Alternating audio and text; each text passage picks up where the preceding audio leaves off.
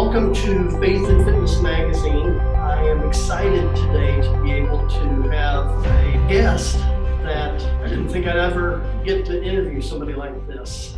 It's an Olympic athlete, somebody that has won medals in the Olympics. And the extra bonus, in my opinion, is that he is a passionate follower of Jesus Christ. So I'll let him do some more introduction of himself. But for now, Jonathan Horton, welcome to our program today. Yeah, thanks, Brad. I appreciate the invite. I guess for everybody that's, not a big gymnastics fan, that's okay. It's not the most popular sport in the world unless it's an Olympic year, but I had a good run as an Olympic athlete. I did gymnastics for 28 years, and when I was 22, I made my first Olympic team in 2008, competed for Team USA in Beijing, China, won a bronze medal with the team, a silver medal individually on the high bar. And then in 2012, I also qualified for a second Olympics where I finished in 5th on the high bar, and our team finished in 5th as well. So we walked away with no medals in 2012, but I made 5 world championship teams. I won the national title twice, 6-time NCAA national champion. And so, yeah, I've been around the block in terms of the sport of gymnastics. Loved it, and now both my kids are in it. I've got an 8-year-old son, 5-year-old daughter. My wife was also an elite level gymnast, and so it kind of runs in the blood. And we're just, I'm not the tallest guy in the world. I'm 5'2", and my wife's 4'11", so we're a family of little gymnasts. Isn't that actually sort of an advantage, though, for people that are in gymnastics? Yeah, it can be. Surprisingly, I've actually known a few taller gymnasts. I had a teammate in college. He was a floor and vault specialist. His name was Rush Sheen. He was 6'3", and it was amazing to see Russ do what he could do on floor vaults. He's just a super powerful guy, and he blew all of our minds to see him perform, because it's not normal. Most guys are probably, I'd say the average male gymnast is around 5'4", 5'5", and so to see somebody who's 6'3" was pretty impressive. And that high bar that you said you did, just how high is that bar? So the high bar is about, with the mats underneath, it's probably about 10 feet up. Without the mats, it's from concrete to the bar, it's probably 12 feet. And when we fly off of it and do our big tricks and dismounts, I mean, we're probably 14, 15 feet in the air before we come down onto the mats. So it is, I'm so used to seeing it, I don't know the perception of other people that aren't used to gymnastics, but it's pretty high. If you fall from it, you're going to probably be hurting a bit unless you are successful in your landing. Well, one of the first things we teach in gymnastics is how to fall properly. And we teach that to little kids from day one, because yes, in a sport that is as precision-based as ours, you're going to fall a lot in the process of learning, and even in competition. I mean, I can pull up video after video on YouTube of me crashing and burning, flying off the high bar, the parallel bars, the rings, whatever. But yeah, if you crash wrong, you can definitely hurt yourself. But that's why the mats and the technology and the matting and everything that we use is becoming better. And safety is a priority at this point, because as the sport advances, it's becoming more like the X Games. It's a very extreme sport. People are doing crazy things that we hadn't seen 10, 15, 20 years ago. Tell me about you. I mean, you're telling me that you've got 2 children that are in gymnastics now. Can we assume that your parents were in gymnastics, and so this is just sort of following suit one after the other? Or were you the first in your family to get into this? Yeah, so good question. I actually was the first in my family. My dad played baseball growing up. My mom never did any sports. And, I'll tell you a funny story. I was kind of a wild child and just had a ton of energy. I'm pretty positive that I probably would have been diagnosed with some kind of like ADHD or something as a kid if I were, if I was born now, because I was bouncing off the walls. And I think I've kind of learned to channel it a little bit, but my mind is just everywhere. Well, I was, my mom tells the story the best, but when I was 4 years old, the reason I got into gymnastics was because of an incident that happened in the middle of a Target department store. My mom took me shopping one day, and she said that she was looking at some clothes, and when she turned around, I was gone. Her 4-year-old son was nowhere to be seen. And so she started to panic a little bit, and she's looking all over the store. 5 minutes goes by, she can't find me. 10 minutes goes by, she still can't find me. And now the whole store is searching for her 4-year-old little boy. Hey, the manager spotted me and came up to my mom and said, "Ma'am, I found your son. You can calm down." And he pointed to the ceiling and he said, "He's way up there." And apparently there was a 25-foot support beam in the middle of the store that I wrapped my arms and legs around. I climbed it to the top, and I was all the way up to the top. You know, she said that it was one of the craziest days of her life, seeing me at the top and then just sliding down like it was no big deal. And so she told my dad about it when he got home from work that night. My dad's exact words were, "Wow, our son's a freak. Hey, maybe we should try gymnastics." And so they put me into a gymnastics facility the very next day, and the rest is history. They had no idea what they were getting into. They knew nothing about the sport. And what do you know, 18 years later, I was competing at the Olympic Games for Team USA. So from 4 years old all the way up to you're competing, it was all smooth sailing. You had this down, you were acing it.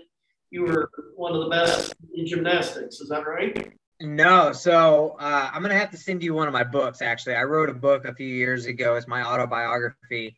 And that's the common misconception. And most people, they automatically assume that, "Oh man, you're an Olympian, you won medals, you must have been some kind of a prodigy as a kid growing up. You probably got into the sport, it was a perfect match, you won every competition, and just like you said, smooth sailing to the top." But in fact, that's not my story.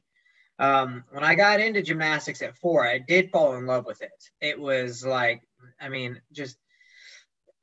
was a perfect fit for a kid like me with the energy, the build that I had, just being a smaller kid of stature. But truth be told, I'm kind of a slow learner. I'm not the most, gifted talent, with talent. And it took me a really long time to kind of find my niche in the sport. I can think of so many competitions that I left with absolutely nothing. No medals, no ribbons, no trophies, just tears in my eyes, wondering like, why am I in this sport? I'm not very good. And then something kind of clicked around the age of 13. And I figured out my style. Funny thing is most boys either figure it out or quit around the age of 12 or 13. There's no gray area. It's either black or white. It's like, I got this, I'm going to move on, or I'm done with the sport. It's too hard. And I probably should have been done with the sport, but I was too hard-headed. And I just thought to myself, like, I love this too much to quit. I know I'm not the most gifted and talented, but I always tell people, the word tells us that faith the size of a mustard seed can move mountains. Well, I also kind of believe that talent the size of a mustard seed, when put in the work, can move mountains. And I just told myself, like, I'm going to put in the work until I figure this out and become one of the best. Because at a young age, I remember watching my first Olympics when I was 10 years old in 1996 and thinking, like, that's what I want to do. And it was just in my brain. It was ingrained. I was willing to do whatever it took, and there was no stopping me. I've heard that gymnastics can be an extremely expensive sport to be in. So if you were sort of having a rough time at it up to age 13, at any point did mom or dad go, maybe we've spent enough on this? So that's actually a really, really good point and a good question you make. Because I come from pretty humble beginnings. My mom and dad, my mom was a teacher. My dad kind of bounced around with different jobs when I was a kid. He eventually, I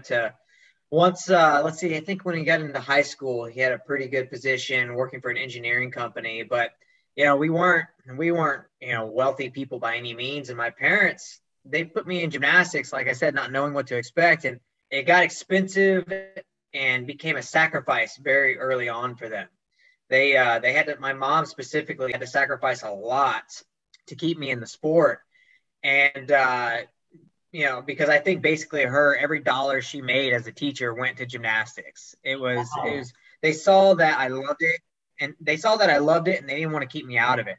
And so, and they did that for my sister and I. My sister kind of grew up in dancing. And so, here she is, a competitive dancer. I'm a competitive gymnast. And my mom she worked so that we could have this recreation. And I'm so thankful for it.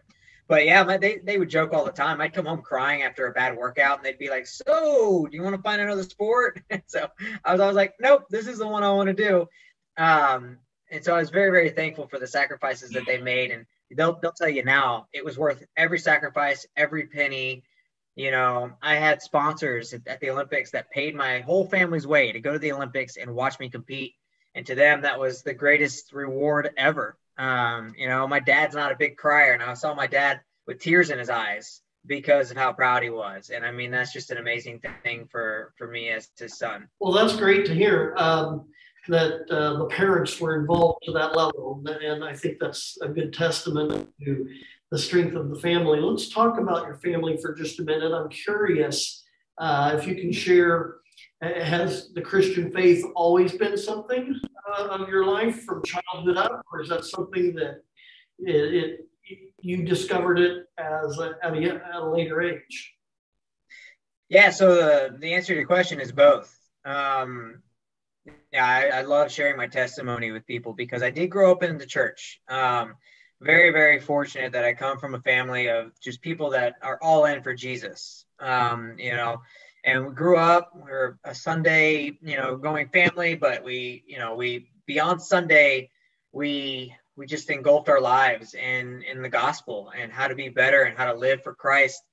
But I would say, although I grew up in it, as soon as I moved away, as soon as I got out of the house, I quickly strayed from my faith. I never lost my faith. I never, stopped, believing in God and knowing the gospel of Jesus. I think like so many people do, we just go down our own path. My flesh and my desires kind of took over.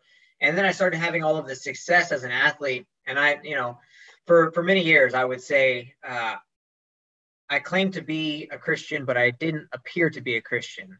And I've always said I was a very casual believer who thought, oh, it's fine. Like I can get away. I can do whatever I want. I can go out and party. I can live this crazy life. I can do these things, and I'm forgiven, which is true. I am forgiven. But one of the things I always tell people is following Jesus. One of the things that we talk about is Christ being our Lord and Savior.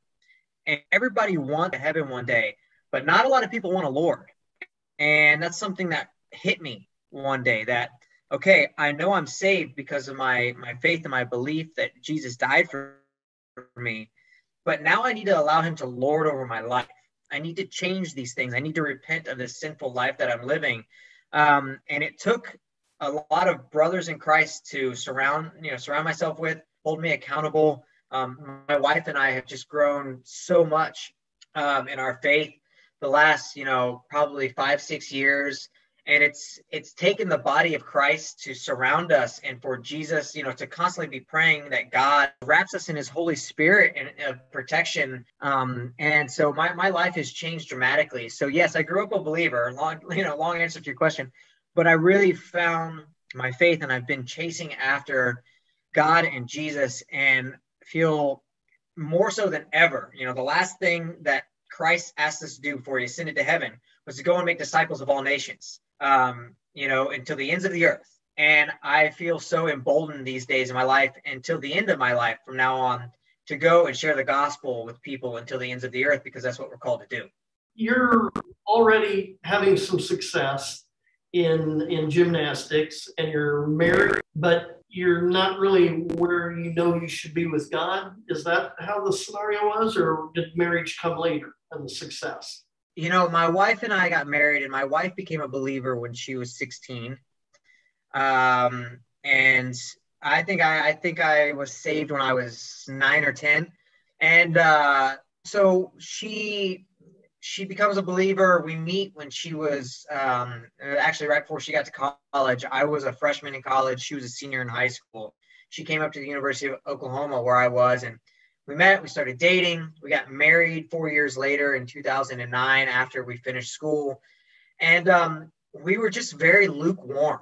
You can imagine all the things that college brings, just the bad decisions and the stupidity. Well, then tack on, having some success as an athlete, you know, a lot of people knowing who I was, seeing me on TV.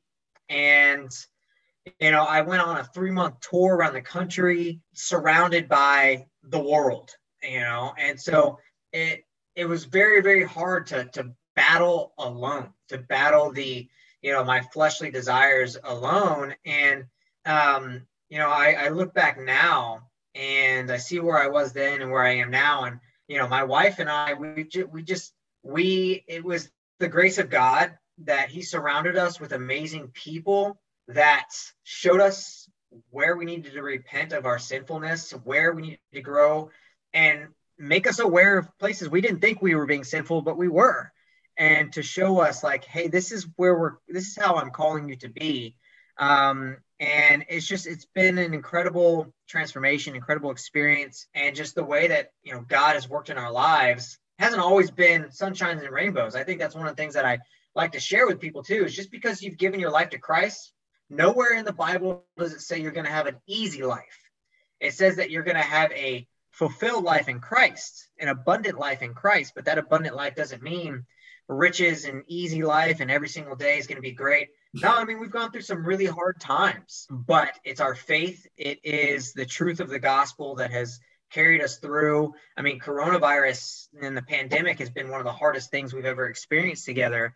And I don't think that we would have had such an incredible year as a couple and as a family if it weren't for our faith, because I lost my old job. I didn't work for about 9 months, and we just had to kind of buckle down, pray, stay faithful. And next thing you know, like, the Lord provided a great position for me with a new company. It hasn't been this, like I said, this amazing sunshine, like easy ride for us. And it never should be. The Bible talks a lot about suffering, and, you know, that suffering is used for the glory of God. And I think that's a very important thing for people to remember as they go through their faith journey. So I know I'm going on a tangent here, but I've become so passionate about what the word says, how to live that out as a, you know, in the most authentic way possible as a believer.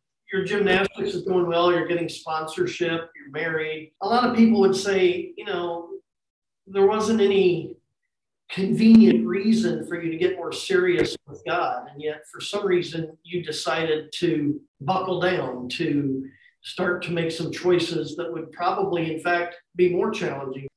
Truth be told, like the hardest thing that we can do in our lives is to fully commit to our relationship with God.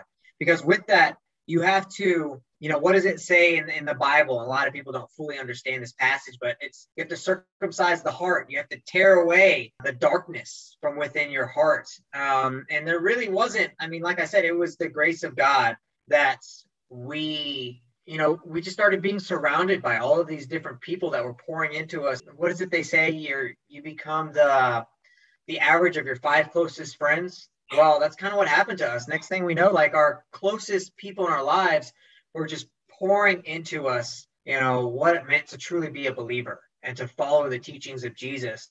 We don't realize how important of a role that can have in the life of somebody else. But you're saying that those 5 people, or however many there were, they actually were significantly influential in your life. Unbelievably influential. And, you know, when we look back on it now, those people, they've become some of our best friends. We do life with them. Some of them are people from the gymnastics world that we're reconnected with. And it's just, I mean, it's amazing the story that God has put together, because we've allowed him to just come into our lives and take over everything. I mean, I could go on and on and on about just the path that we've taken to where we are, and the friendships that we have, and the community that we have now. It takes people in your corner to battle what the world tries to tell us is okay.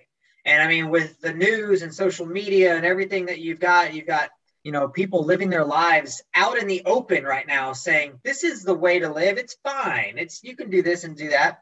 But when you have people around you and you have accountability partners, that's what we like to call each other, you can see the wrong in your ways and live according to the scriptures. And that's all, you know, us at our church that we go to, we always tell people our goal is to be an authentic reflection of biblical Christianity.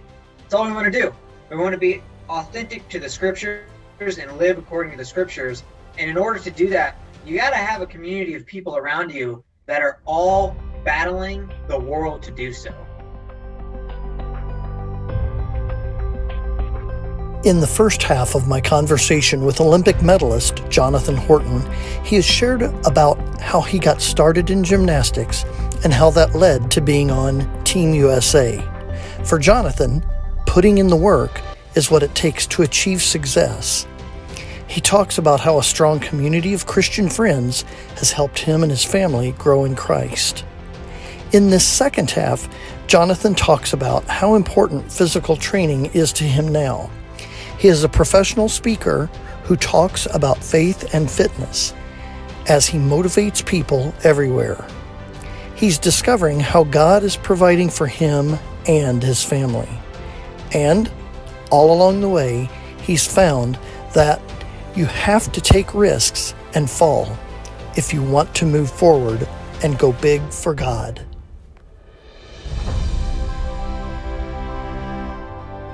In addition to the training that you do or did for gymnastics, did you also have a certain amount that was just general fitness, or was it pretty much all directed toward gymnastics?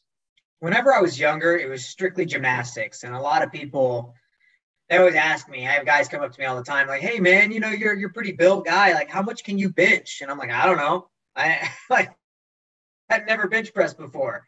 That was my answer years ago. We didn't lift any weights. There was no cross training or anything like that. Gymnastics in its purest form is all that we needed. And, you know, my training in college, my training sessions were, we trained from 6 o'clock to 8 o'clock every single morning. And for 2 hours, we did a gymnastic style strength and conditioning. And then we would come back into the gym from 2 o'clock to 6 o'clock for another 4 hours of training where we did like our skills and routines and things like that. Never did anything outside of the gym. We didn't run. We didn't lift weights. We didn't do any of that. Towards the end of my career, I did gymnastics till I was 32 years old, which is kind of rare. Most people retire right out of college around the age of 22. At the end of my gymnastics career, there were some extra things that I had to throw in there to keep myself as fit as possible. Started running, 1 to 2 miles, 3 days a week. Started doing some light weights and some like rehab type stuff just to keep my muscles, functioning properly. But ultimately what ended my career was from 2011 to 2015. I had a major foot injury that required 3 procedures, like 1 major surgery and 2 little small ones. And then in 2012, after the Olympics, my right shoulder had to be completely reconstructed in a 6-hour surgery. I came back from that after a year of intense rehab. And then almost a year after that injury, I ruptured my pec, came back from that 3 months later. That was a pretty quick recovery, actually. And then the career ender in 2015 was ruptured the supraspinatus rotator cuff muscle. I was pretty bulletproof to about 26 years old. And I started having injury after injury after injury, and even continued to try to come back after 2015. But, my body, just there's only so much that I could handle. But, there are some little things that I did here and there to get me as far as I did into my career by adding a little bit of cross training, doing a lot of research on diet, other types of fitness that I thought were good for gymnastics that people weren't doing at the time. So, yeah, it was a learning process for me. What's your exercise lifestyle these days? Yeah, so I've got a pretty steady workout schedule. So 3 days a week. I've become pretty big into running. I'd like to do a marathon eventually, but I'll run anywhere from 3 miles to 10 miles 3 days a week. So it's like on Monday this week, I did 3 miles. On Wednesday, I kept it pretty easy. I did 2. Tomorrow, I'm planning on doing 5 or 6. And then on Tuesday, Thursday, and Saturday, I lift. I've got, a bunch of weights and some machines in my garage. I didn't have any equipment in my garage until coronavirus, but I was like, I need to work out. And so I was one of those guys that went out and got all the workout equipment. And so my wife and I, we both are pretty big into fitness. So we both work out in the mornings before our kids go to school. And then I like to change things up twice a week. So on Sunday and Monday, I actually have gotten really big into Brazilian Jiu-Jitsu. I don't know if you know anything about Jiu-Jitsu, but it's a phenomenal sport. It's the best cardio I've ever done in my life. And I've been doing jiu-jitsu for about 3 years right now. Just got my blue belt in January. I absolutely love it. I'm addicted to it, and it's super fun. The community of people is great, and it's a pretty good confidence builder too. Nice. Well, congratulations on the blue belt. And I guess if you keep on working at it, you'll eventually get that black belt. Yeah, it takes a while. You know, it's a unique martial art. It takes on average 10 to 15 years to get a black belt in jiu-jitsu. So do you have your own, I think you do, your own business where you train up and coming athletes in gymnastics?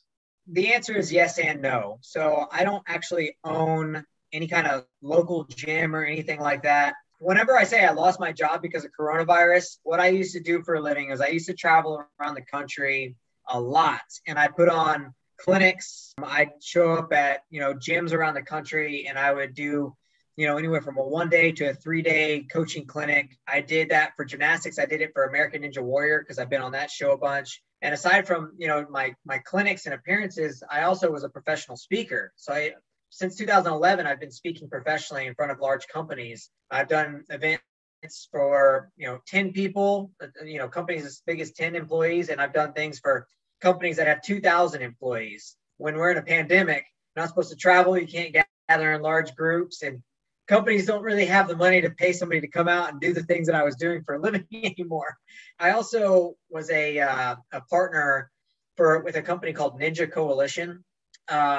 We have a traveling Ninja Warrior course, and we throw a bunch of equipment, packs the 18-wheeler full, and we travel around the country and set up this course, and we put on, again, 1 to 3 day events where we teach kids about fitness.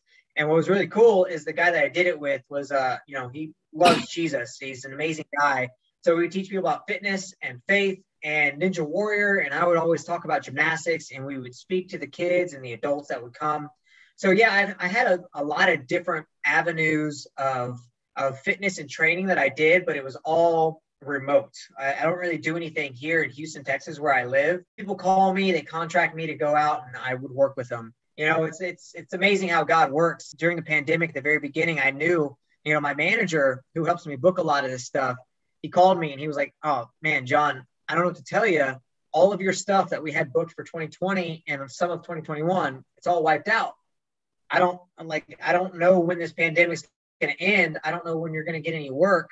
I'm sorry." And so I just kind of had to call an audible in life and be in deep prayer about it. It's kind of a long story, but my brother-in-law is a pretty successful guy in the insurance world. And so he was able to connect me. I got my insurance license, and now I work for a large Fortune 500 company, Sun Life Financial, selling corporate insurance packages. So totally different than anything I've ever done in my life. But I was so thankful that the Lord provided this. I work from home. It's kind of a desk job, but I really enjoy it. It's a lot of fun.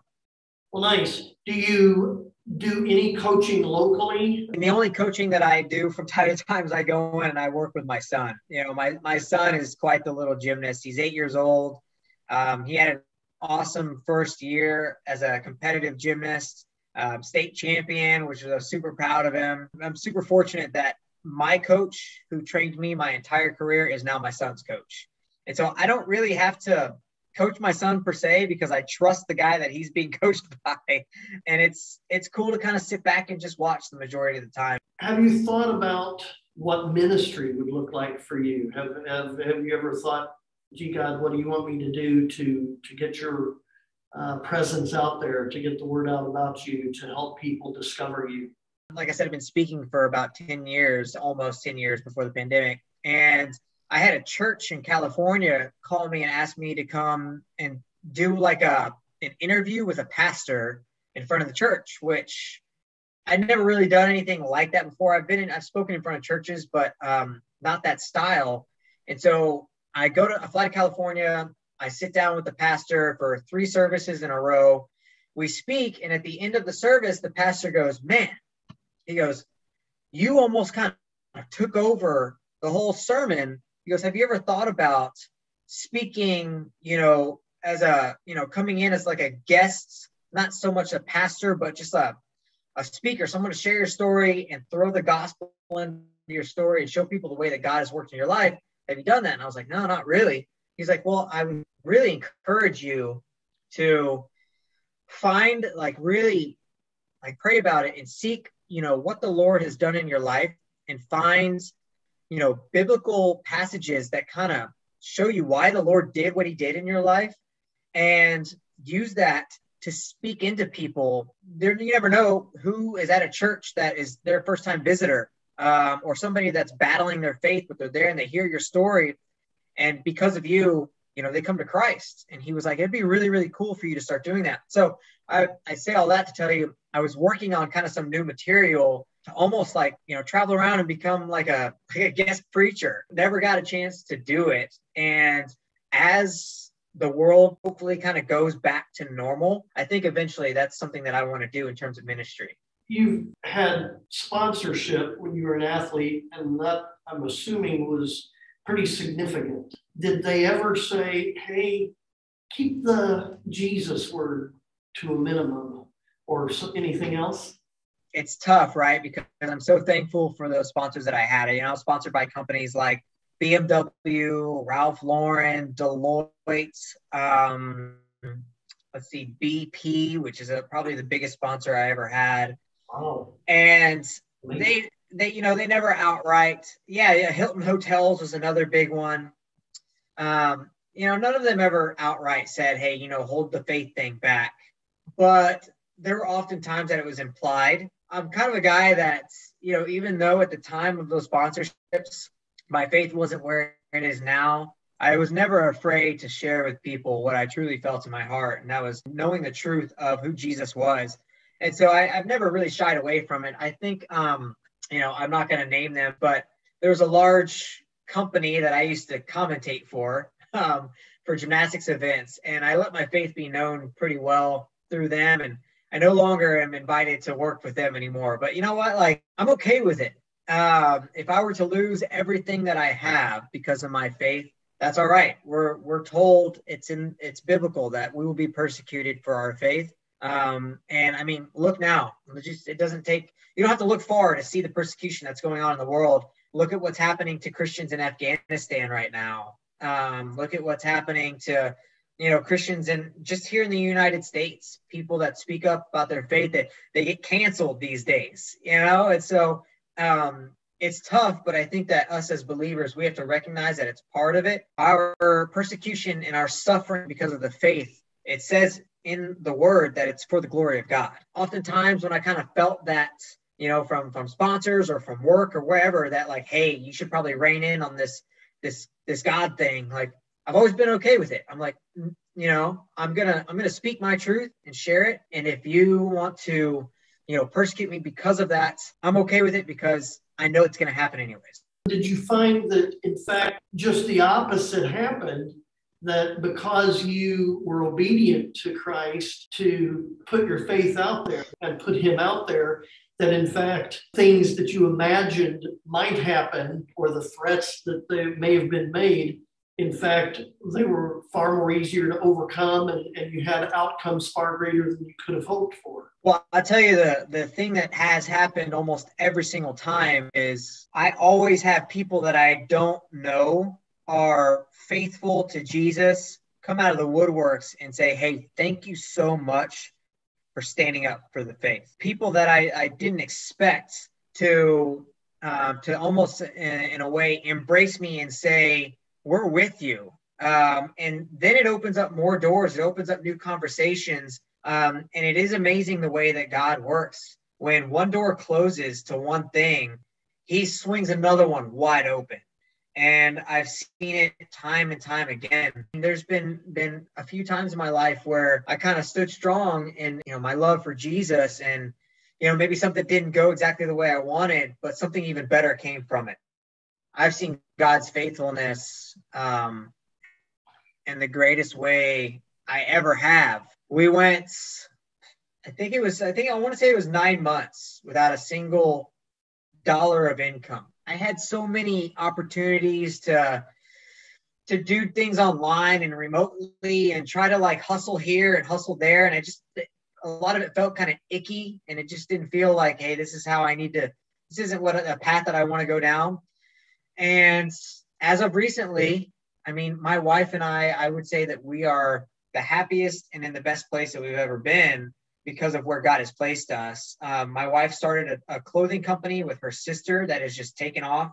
I have a completely new job that I never imagined, that I'm so thankful for, with great people to work with. You know, I always say, like, my tribe, my community of people around me, of people to just love on us and for us to love on them has grown. And in this time of struggle, in this time of sickness and darkness in the world, I feel like God takes care of those that are faithful. It's not guaranteed, right? It's the best word I can say. I'm thankful and blessed for what he's done.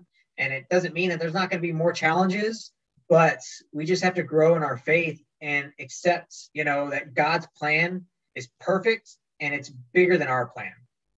Share with our viewers here what it means to go big in your mind. To me, going big is making sure that whatever you're going for, you don't look back one day and have a regret. And what I mean by that is, no matter what it is in life, whether it's work, family, faith, sports, at the end of my days, God is calling me home. I would like to look back on my life and not have a single regret for the work that I put in. You know, truth is, we have our days where it's like, I gave it everything. And then we also have our days where we fall short and we know we could have done more. But overall, to me, going big, at the end of the day, telling myself every single day, I went as big as I could. Sometimes I fell short, but I gave it my all and I had nothing left to give. And by doing so, I was faithful and I used the gifts that the Lord gave me to the best of my ability during my time here on this earth. Do you consider that to be a risky thing to do? I don't think it's risky at all. I think people would look back on my gymnastics career, and I kind of was a pioneer of a lot of things, especially on the event that I won a medal on high bar. I took so many, some people would say, unnecessary risks when I was younger. And I was, you know, I fell probably more than anybody in my sport at major competitions. In fact, I can tell you, I know I did. I actually have, at the 2013 World Championships, I have the record for the most falls from any individual competitor from the United States in gymnastics. I fell 6 times at one major competition and led my team to a 13th place finish. Nobody's ever performed worse than me. But it's because of the risks that I took and the way that I always chose to go big, that in 2008, I did a routine that had never been seen in history before, that even my coach just told me, hey, you're probably going to fall on that. It's too dangerous, too risky. I said, well, I'm going to either go for the gold or I'm not going to go for anything at all. And I ended up nailing this routine in the competition. I know I won silver, but you know, there's a lot of controversy behind that silver. A lot of people thought that I should have been the gold medal Olympic champion. Go big and you're going to fall a lot along the way, but eventually you're going to hit, you know. And the same thing with my faith. I know that if I'm bold and I share with people enough, I'm going to fall flat on my face, and there's going to be a lot of people that reject the faith. But then I'll hit it big, and somebody that was completely lost, that the Lord spoke to me and told me to talk to them, is going to accept Christ. They're going to find God. And that's just the boldness and the bigness and the risks that we have to take. And yeah, it can be scary, but we have to be willing to fall so that we can move forward. And I know I'm pitching myself right now, but that's why I named my book, my autobiography. It's called Falling Forward, because that was my career. I kept falling in order to move forward in every step of the way until I finally achieved what I wanted. Nice.